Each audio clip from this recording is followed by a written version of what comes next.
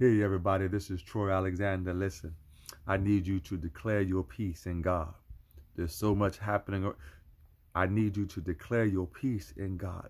The Lord said, "Peace I left you." That's what I gave you is my peace. Not only my joy and my love but I gave you peace. Peace in the midst of the storm. But you got to declare it.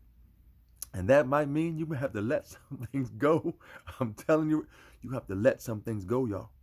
I'm telling you right now, if it's not giving you peace, if it's not giving you what God has promised and declared for your life, you better let it go and trust God and say, Lord, you are my provider.